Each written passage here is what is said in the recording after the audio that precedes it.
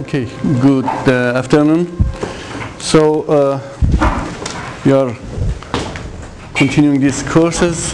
This morning, just if I can summarize very easily, one of the problems was that we had a system. I can add also the noise. We had told about impulse response. We have told about input. We have told about output and the error. And so what I am going to do in about 30 minutes today is talking about convolution and deconvolution,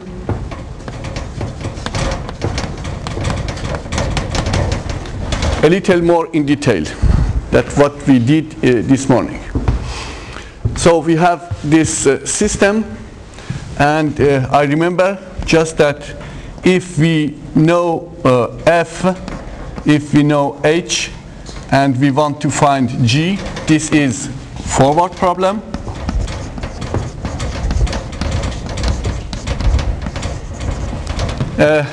We talked about this, that for this we do not have any particular difficulty, and we told about identification, which is when I know the input and the output and I want to find impulse response.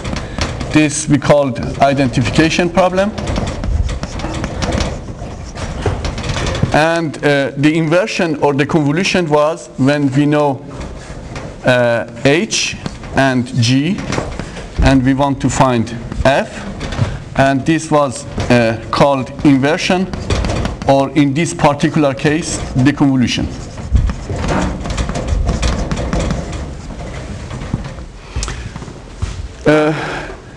We can write for all of this, for this one, the equation is G equal to HF plus epsilon. And we could see this morning that if this model, this is the forward model, if we use the Fourier transform,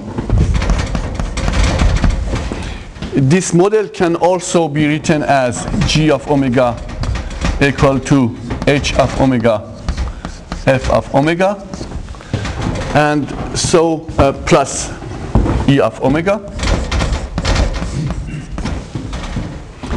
And so for this forward problem, no difficulty.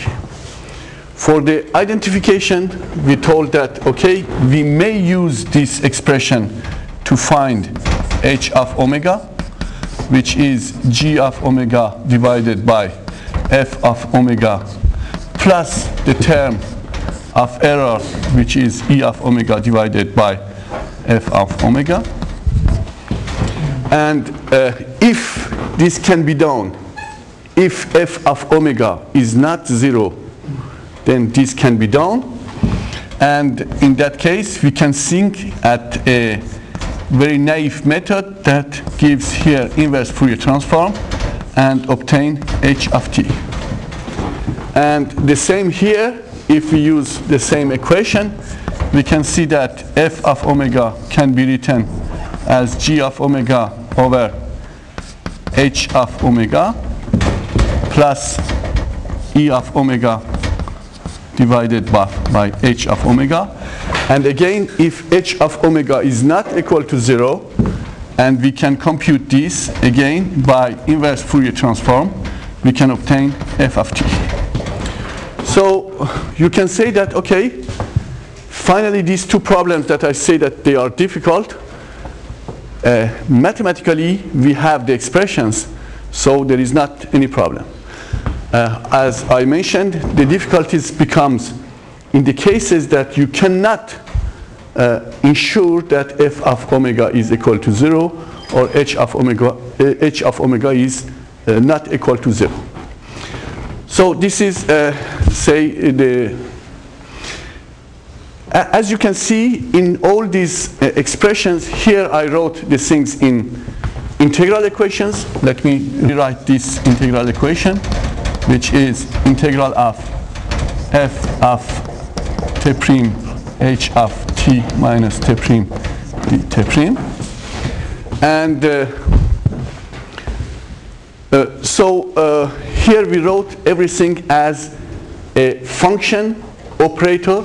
So we can also write this g of t is equal to h, operator h, f of t plus epsilon of t, always. Now let's do numerical computation. And to do numerical, all these equations are written mathematically. And if you want to do numerical computation, it means that everything here are sampled, and you have access to the samples. You have sampled the input, the output, and you have the samples of these data as the numerical values which are in the computer, and you want to do numerical computation. Let's just talk about the steps of discretization.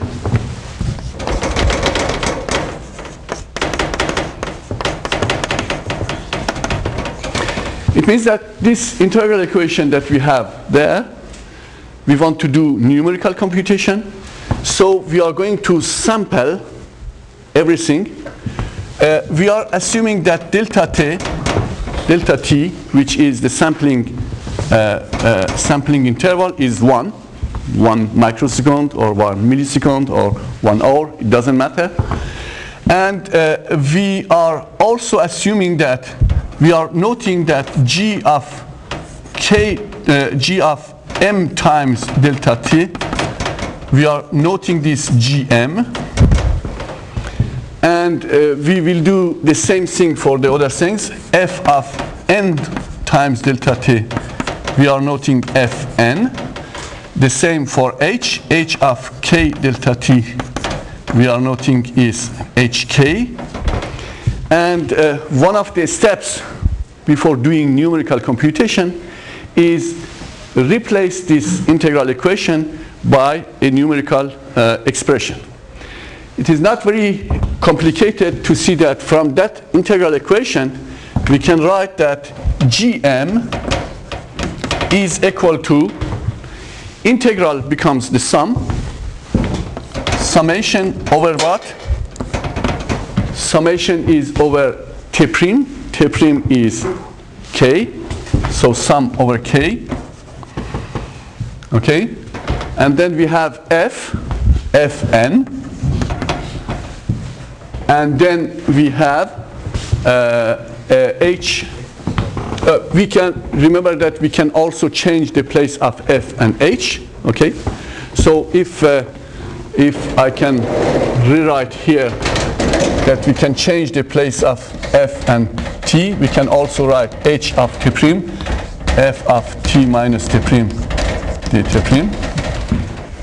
Okay, and so here we can write this expression as hk. Let me write it, f of n minus k. Can everybody see this from those equations? And so plus epsilon m. So we are going to assume that m, index m, goes from the time 0 up to m delta t, 0 up to m. And we are assuming that impulse response, we are making a hypothesis, an assumption that the impulse response of the system is support limited. So we are assuming that h of t is equal to 0 when we are outside of some intervals. Okay? So for example, we can say that when t is less than, and when t is less than q delta t, and when t is more than p delta t. So in that case, this summation goes from p from minus q to p. If we assume that the system is causal, a causal system, everybody knows what is a causal system? When h of t is equal to 0 for t negative. H of t is equal to 0 for t negative, sorry. This is a causal system. So in that case, k is equal to 0 to p. And we have this equation. What I am trying to do here is just to write the equations in a very simple way that you can do numerical computation. So we are going to assume this hypothesis, even if it is not really necessary, but it is more simple to do. So here I put this to 0. And it is very interesting to see that if I put all the elements of the vector, all the elements of G in a vector, G0 up to Gm, and if I put all the elements of F also here somewhere, F, I will write it a little later, F, here is G, and here it is not very difficult to see that we have a matrix. It is very easy to see that if we start by m equal to 0, what we will have here. If we start m equal to 0, k going to 0 up to p, it is not very difficult to write the first line. Can you help me what I have to write here? And we assumed here, we assume that we are going to make one more assumption. We are going also to assume that input is causal input, which means that we are assuming also that f of t is also equal to 0 for t negative. These two assumptions will help to write more easily. They are not necessary. Just as an example, I am going to write it, but if not, it is not necessary. In that case, it is not very complicated to see that G0 is only H0, F0, and that's all, plus epsilon, epsilon 0. Do you agree with me?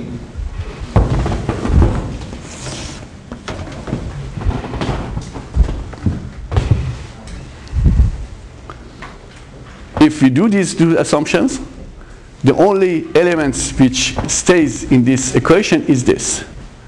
And if you write this for m equal to 1, you will see that you will have here h1, h0, and again 0. Here is f1, and go on up to fm, like here. And actually, it is very easy to write all the other lines, because each time m equal to 0, m equal to 1, m equal to 2, you go, and you will see that you will arrive at here HP, here H0. You are going to follow this H0 up to the end. And here you are going to follow, HP, H1 here, and so on. And here you have 0 everywhere, and here you will have 0 everywhere. And so the equation is very easy to write. G is equal to H F plus epsilon. When I put a bar on behind, it means this is a vector. And so if I want to solve the first problem, forward problem, in the forward problem I have the input, I know the input, I know all the elements of the input. So F0 up to Fn. I know the vector F. I know all the elements of H, impulse response. If I know H0 up to HP, H0 up to HP, which are here, I can make this matrix. And then it is very easy. I know F, I know the matrix H, and I can do just matrix multiplied by the vector, and it is all. So the forward problem, actually we can do it in this way that I wrote. But did you remark that this matrix is a very special matrix? Somebody knows the name of this kind of matrix? Toplitz? Have you heard about the Toplitz matrix? This is a Toplitz matrix. It means that a Toplitz matrix is a matrix where each line is obtained from the previous lines just by going to the right, and if you know the first line and the first column of the matrix, you know the whole matrix. Okay? And so all the diagonal elements are the same in a Toplitz matrix. So Toplitz is equivalent to convolution. This H of T minus T prime is characteristic function of convolution, and when discretized, this Toplitz matrix is characteristic function of this convolution operator. And so if you know H, if you know F, it is very easy to make this matrix and do this convolution. This matrix can be constructed very easily. In MATLAB, you have conv matrix, conv MTX, which makes you this kind of the matrix, and you can do the operation. Now, if I want to solve the third problem, if I want to solve the third problem, what do I have to do? We have G equal to HF plus epsilon. I know H.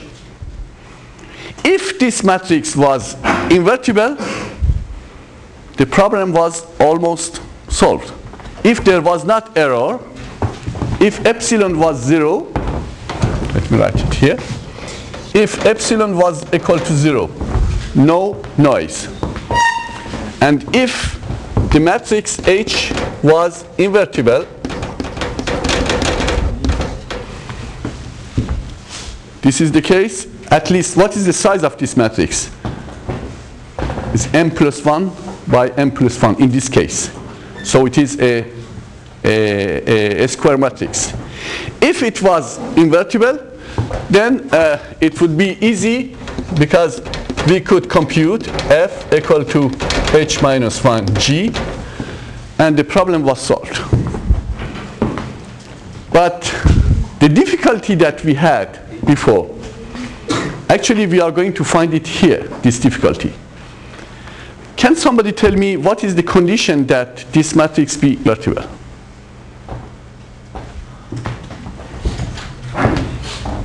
Do you know about the rank of the matrix?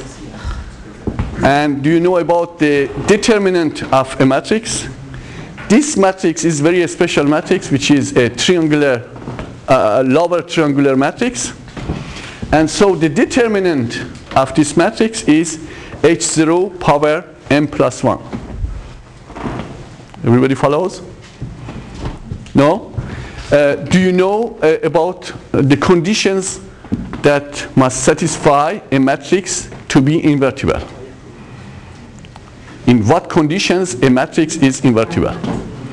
We say that the matrix will be invertible if the determinant is different to 0. This is one of the conditions. Or if the different lines or different columns are independent from each other. If you have find one of the lines which can be written as a linear combination of the other lines, matrix is not invertible. So So let's examine this case. Let's examine this case. For this particular matrix, the determinant of this matrix is H0 power m minus 1. M minus 1 because this is the size of the matrix. And H0, what is H0? H0 is the first sample of the impulse response of the system. What is, you have the system, you put an impulse at the input, and you look at the output, what is going to happen. Very often the systems are such that when you put impulse at the input, the output starts to go up and then go down. So it starts to go up, so it means that the first sample may be very near to 0. If it is not 0, very near to 0 means that the determinant of this matrix is very close to 0. And in that case, even if mathematically it is invertible, we say that this matrix is ill-conditioned. So this is one of the difficulties of ill-posedness. Ill-posed